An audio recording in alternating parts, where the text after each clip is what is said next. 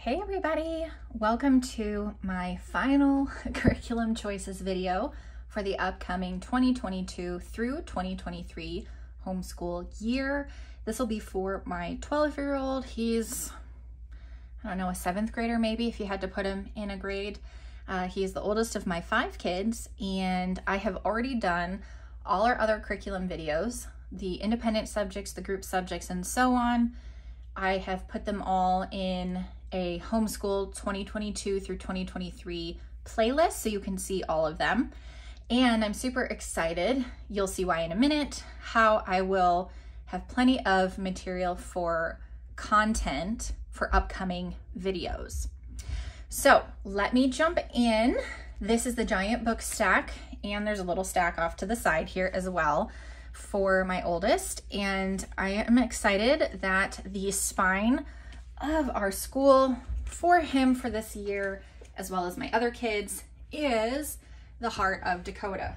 Sorry, let me try to get these books off to the side so I can pull them in when I need them. Heart of Dakota is this like hidden gem that I found a year ago. Guys, I have been sitting on this curriculum for so long. I've been absolutely excited to start this with my kids. It is a literature-based Charlotte Mason approach homeschool curriculum where you focus on one time period in history for the year, and it is God-based, Christ-centered. I absolutely love how it's all laid out, and I really hope it's going to be a great fit for us because this has me excited. This has me so excited. We're going to be doing so much reading. I'm just thrilled. So let me kind of walk you through this and show you all of the books and all of the kind of individual subjects that tie in to this program.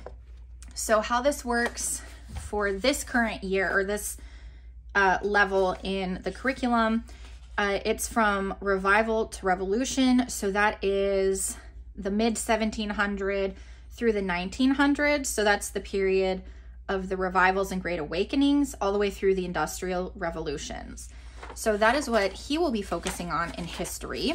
So let me skip past the kind of like how to use this book pages into the lesson plans. So this is the book that is actually like the teacher's manual or the entire lesson plans for the whole year. One page spread like this is for one day. They have them labeled as units. I would call it weeks. So you have 4 days. So this is week 1, day 1, day 2, day 3, and day 4. And then you start unit 2 or week 2. This is perfect for us because our homeschool group meets on Fridays, and so we only have time to fit in 4 days of book work through the official school year. Oh, and did I mention this particular year, my family is also transitioning from a more traditional academic school year into more of a year-round homeschool year. I'll keep you updated. That's like a separate thing from the curriculum choices. But I will probably be mentioning that, and I will let you know and keep you updated on how that's working for us as we go.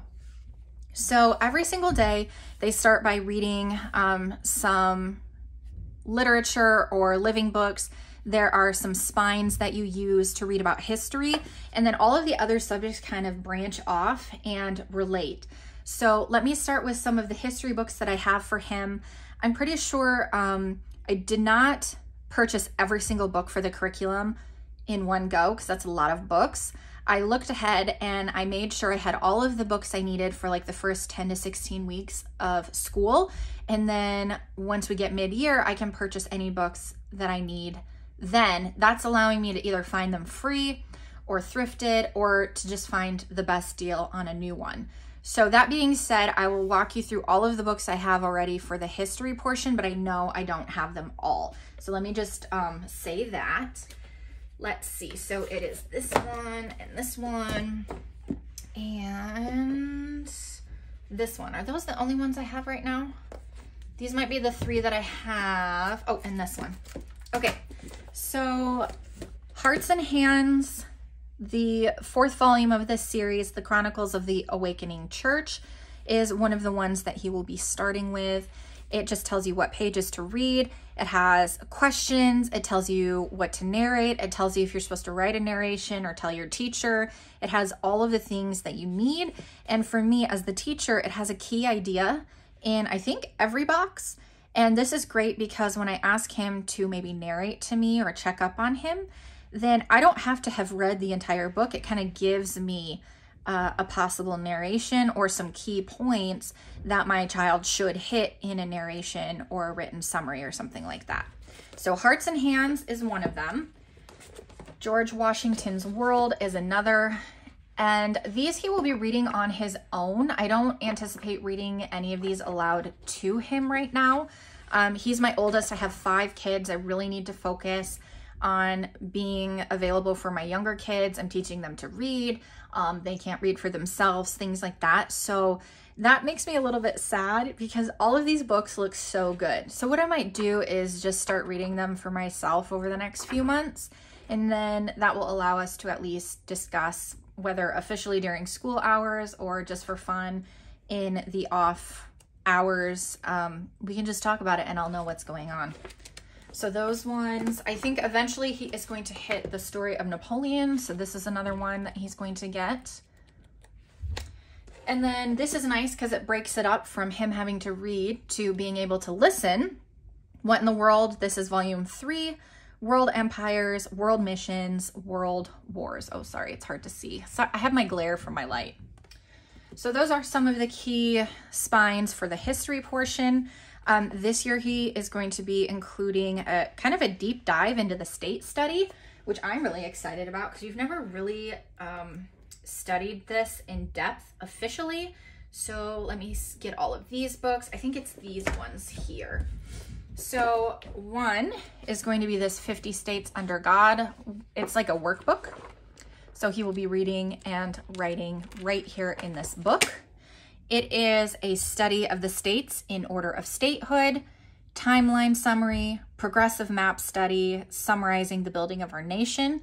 So that will be a fantastic study right there. Kind of going along with that, we have the United States History Atlas. So this is where geography is going to come in. So some of the subjects like history you do every single day. You can see it's always here on every page. But some subjects will rotate, and this is kind of that Charlotte Mason influence, where in order to get every subject in, you don't do all the subjects every single day. Some are great to do a few times a week. So they emphasize timelines a lot in this curriculum, which I am a fan of. So some days he'll work on creating and labeling a timeline. Some days he will get into poetry, which all of the poems are here in the back of the book. So he can read them from here. And all of the assignments, I don't know, papers, questions, projects, whatever it is that they're gonna do is right here. Another thing that they tie in is geography, and that's where I kind of got started with this. So this is going to be part of geography as well as, let me find it. Oh, this right here. So what's nice is this is actually a resource that his younger sister is going to use as well. So this has tons of maps. This is all of the map track discs, the complete collection. So he will have some maps that I will print from here. He will be interacting with those. So that brings in the geography element. Let me see if there's another box rotated. Worthy words. This kind of gets into, I think, research. It gets into some higher level thinking. This might be studying different speeches as well. I'm not 100% an exact definition of what this box is going to do, but you can see right here it's talking about a primary source is something that originates in the historical time period being studied. Gives examples of that, but then here you're going to read Pontiac's speech, and then you're going to answer some questions, and it talks about it talks about different, like the speech in general, like I think it's going to touch on things like what makes a good speech and why is it a timeless speech, things like that, as well as what did his actual speech say, things like that. Is that all of them? I think I touched on all of those boxes. Okay, so back to the state study. Another thing is going to be studying the signers, the 56 stories behind the Declaration of Independence. So this is going to give a little biography on all of those men. Another exciting read that I want to read. I am so looking forward to that. I can't remember where this resource fits in.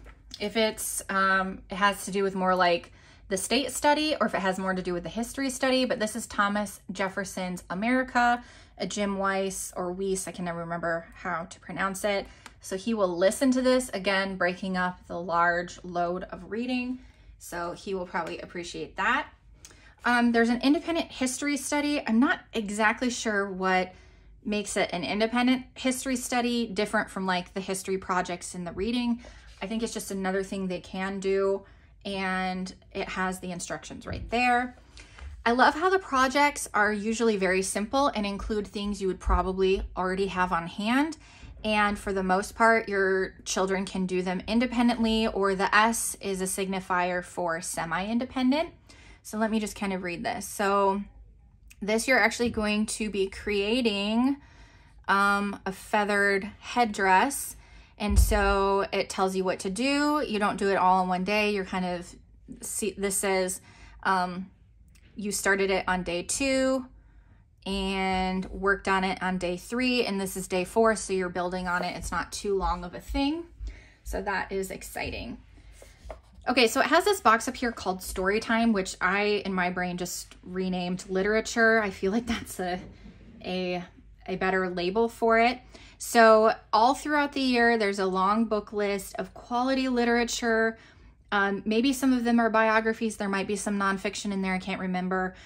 Different genres. And it all, again, kind of ties into the time period in history. So I have some of these books. I don't think I have all of them yet.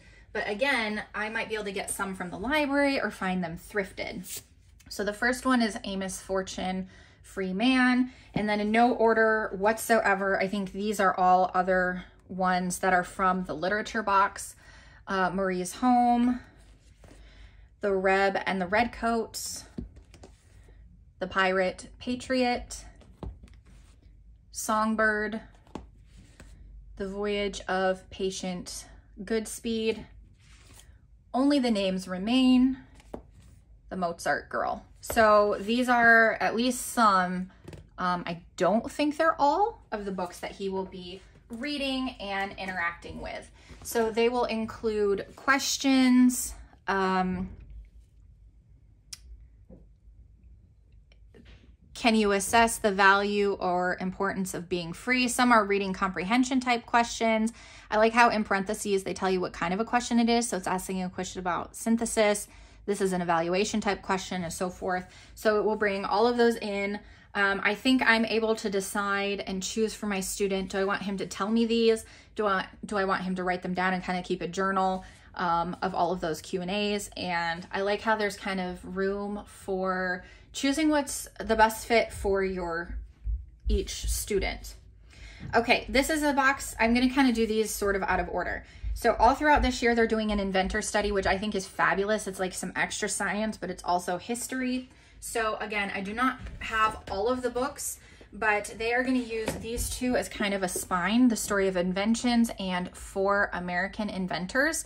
And then there are also a bunch of biographies included, which I did not purchase all of them yet. I think I just have the first one, which is Michael Faraday. So when he is getting towards the end of this, I will make sure I have the next ones.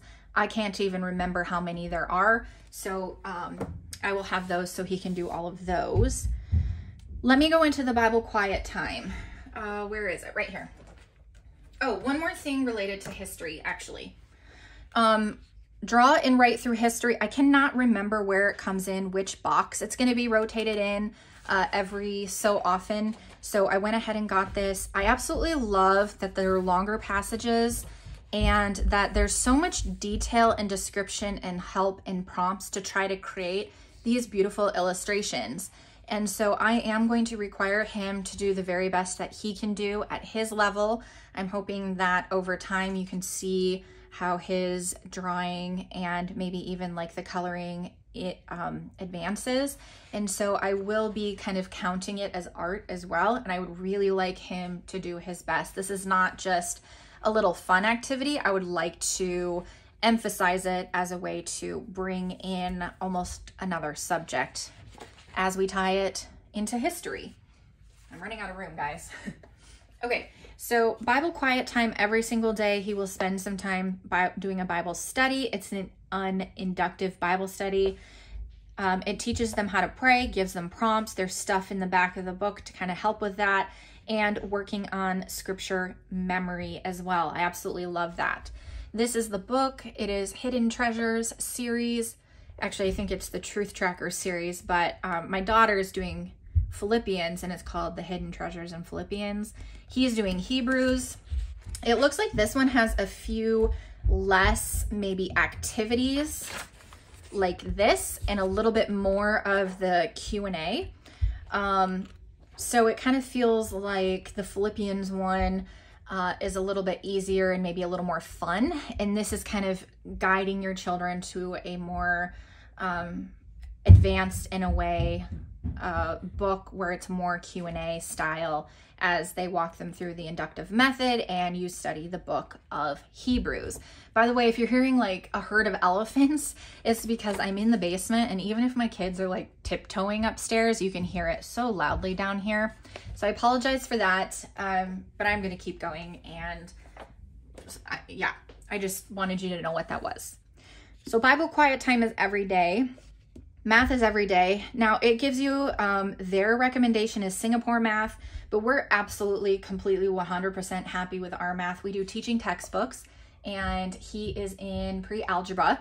So because we're doing a transition to a year-round school schedule, we have technically already finished our school year, but we don't want to take the whole summer off for things like math and some language arts especially. So right now he has already started pre-algebra. We're doing it about 2 days a week. So he has already started that. That's an easy no-brainer. Basically, he'll ignore this box and he will just do his next lesson every single day. Language arts, I'm trying to bring in some of their recommendations, and for the most part, I really enjoy their recommendations. So let me show you what I have over here. First and foremost, we started this on our own. Again, because we're doing a year-round school, my kids were doing daily grams. I was really interested in trying Fix-It Grammar. I honestly find them very similar. This one is maybe a little bit more modern and possibly a little bit easier than daily grams. Honestly, they're about the same. I can do a comparison video. Let me know in the comments if you'd like to see a more in-depth opinion comparison video of Fix-It Grammar compared to daily grams. So we've barely started this. This is my teacher manual. So he will continue to do this, I don't know, maybe once a day, maybe twice a week. For now, he does this a couple times a week to keep us fresh through the summer. And when we officially start all of this, I don't know exactly how it will fit in, but we will probably finish this book. And then I probably won't need to bring in the next level because everything is covered in here. Oh my goodness, my kids are getting settled down for lunch and they are making so much noise. I hope it's not a huge distraction, guys. Okay, another thing they talk about in their language arts is they love and recommend the Rod and Staff Building Christian English series. I actually found these for free, used, and this is the student book. I will be purchasing and looking for the teacher's manual because it will just make my life so much easier. I could just correct it and challenge myself to remember everything, but with 5 kids and the workload we're gonna have this year, I really, really, really wanna just have it for me as a backup. So I will be purchasing the teacher's manual, but it tells you Progressing with Courage. That's this book, Progressing with Courage. Lesson 2, so that's probably right at the beginning. There's lesson 1, lesson 2, and it says the last half only. So I would have to look into it and try to figure out what exactly is the last half. What are they supposed to be learning? And you know, work with that. So that'll be something we figure out as we go. No problem. That's kind of how I do things anyways. Another thing that they will bring in a few days a week. So in your language arts, you have, you know, your grammar. And then some days it wants you to bring in, where is it? Writing. Now they recommend The Exciting World of Creative Writing. I don't know what I want him to do for writing right now. I don't want to purchase another book. I do know that. His sister is studying kind of medieval times, and I have the IEW medieval history-based writing lessons. This is what is actually recommended by Heart of Dakota for her in her, you know, her textbook. I already did the curriculum haul on this, and I'm considering having him join in with us because they will still be really good writing lessons, and then I'm doing 2 at a time instead of 2 separate writing programs. However, hang on, I've got all this stuff over here. Let me make some piles. I also, so we have this free book fair in our area, a place where you can go twice a month and you can get free books of all kinds, and they do have curriculum.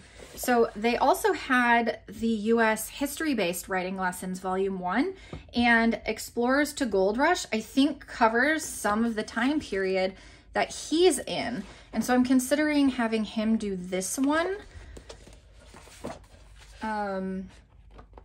So yeah, this is one of those things that thankfully we have time before we officially start the bulk of this curriculum.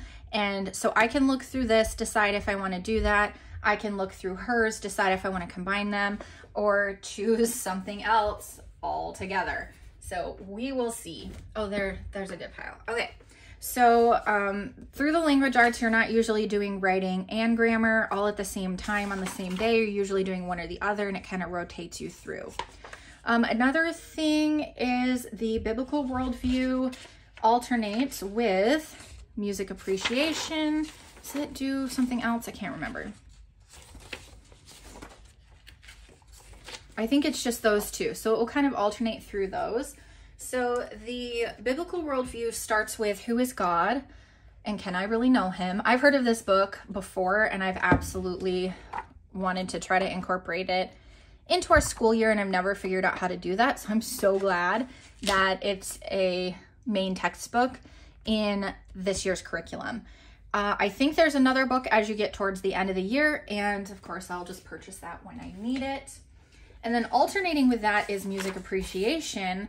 Now, I've kind of read ahead and seen some of the discussion on the Facebook group.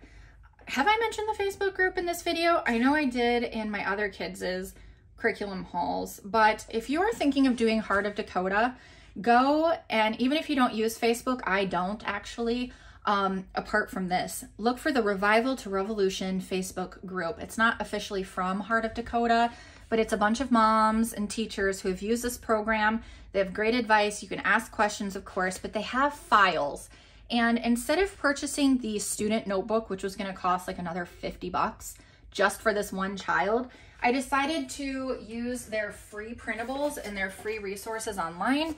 I was able to print off some pages. I'm going to look and see if there's more I can print off and have him write answers in a regular notebook instead of using the student notebook. So I'll keep you updated on whether or not that's actually going to work for the whole year, or if it would have just been better to bite the bullet, pay the 50 bucks, get the student notebook.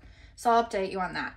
But as I was kind of looking through the Q&A and the page with like the, I don't know, the interactions, the comments and so forth, a lot of people kind of had a problem with this box and the way that you have this resource. It's a CD-ROM. You're supposed to print like these printables and put together like this little booklet kind of thing. And I didn't purchase that. I only got this, the story of classical music. And I think probably what I'll do, at least to get started, is anytime there's like an activity, he can skip that. And really all he's gonna do is on the day, the story of classical music, CD4, it says to play, you know, who's who, the composers, scroll down, click these ones. I will probably just have him listen to those. And if it says to write down something or have any sort of activity, he can do that, but skip the other, almost like a lap book, notebooking type thing with the other disc. So I hope that made sense. another thing that I can totally update you on as I actually use this and figure it out a little more. Okay, this is a super long video. I'm almost done. The last box you may have noticed down here I haven't done is science. So it does weave science into history, to inventions, and things like that, which I absolutely love. However, they recommend a curriculum called Exploration Education. You have to purchase the teacher's manual, the logbook, and this kit with all these supplies to, like, you make an electric racer, like a little race car kind of thing, and a bunch of other things that looks cool. But to buy the kit, it was like $140. And I could not justify spending for one student, for one subject, $140 curriculum, especially when I would have to replace most of that because it's consumable. So like if we like this curriculum, my daughter will be in this level next year. I'd have to buy a new student book and a new kit, and I just couldn't justify that. So I was trying to decide, I was reading these boxes, I was scanning through, trying to figure out what are they actually learning in science this year? Could I find something else? Like what area of science are they studying? So I was looking at the key ideas, thank you, key ideas, and it says experiment with speed, velocity, displacement, and distance, and you're supposed to interact with the racer and some sort of glider that you make. And then like the next day it was talking about Newton's third law of motion, and I was like, that's physical science. And so I went back to one of my favorite science curriculums of all time, the God's Design series, and I looked at the chapters. So this is the teacher's manual.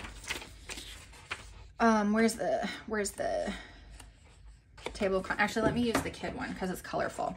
So this has 3 areas of study actually all in one: machines and motions, heat and energy, inventions and technology. And I'm like, ooh, that sounds like what he's learning.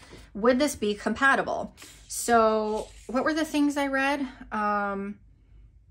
It was talking about Newton's law. So there's the first, second, and third law of motion, speed and velocity, acceleration. I think that's what I was reading. Yeah, speed, velocity, displacement, distance. So even though none of these page numbers are going to match, the order that these subjects are laid out in this book are going to be different than the order laid out in this book. I think what I'm going to do is use this curriculum because, guys, together to buy this giant teacher's manual and this student book costs like $60 or $70. This was so much more worth it. And then if I have to replace the student book, I can't remember, do you actually write in this? You don't even actually write in this. So I can reuse all of this for my daughter without spending a penny next year. So what I'm gonna do, it is gonna create a little bit of extra work for me. I'm probably gonna do like a month at a time, or I don't know, 8 weeks at a time. I'm gonna have to go through and actually look at what they're learning. I'll probably put a sticky note on this page with the pages or chapters in this book that he has to read when he gets there. It includes its own activities, like building, maybe you actually build something. You're gonna build a series in parallel circuits. Maybe it's gonna have you research something. So I will use the activities here and match them up as much as possible. And I'll probably also create a master spreadsheet. That way, if a sticky note falls out, we're not in trouble, but I want it in the book as well. So maybe I'll even write it in pencil or write it in erasable pen or something like that, so it's in the book as well. So that is what I'm going to do with science. I really hope it works out and is not like a huge deal, but to save almost $100, I'm willing to do a little bit of work like that. So that is what we're gonna do. And I knew I already loved this curriculum anyways. Oh my goodness, take a deep breath. I think that is everything. I think that covers all of the subjects that get rotated throughout. I think this is gonna be a rich, lovely curriculum. I cannot wait to start it. I can't wait to read, have my kids read, see how they grow. I think this is a great way to foster independence and help them as they are learning to kind of take control of their own education. And I really want my kids to be lifelong learners. And most of us, if we continue to learn as we're adults, we do it by reading. How do you find good books? How do you find good literature? How do you find good living books on nonfiction topics? And this helps us engage, and we'll teach him how to do all of that. So I am absolutely thrilled and excited. Okay, thank you guys for joining me for my curriculum choices videos. If you didn't catch any of the others, click on the playlist for Homeschool 2022 through 2023. Watch them all, and I cannot wait to do future videos about how I am using this, how it's going. Anything else you want in a future video about this curriculum, drop it in a comment so I can use it to create ideas and content for you. Thank you guys so much. See you next time. Bye.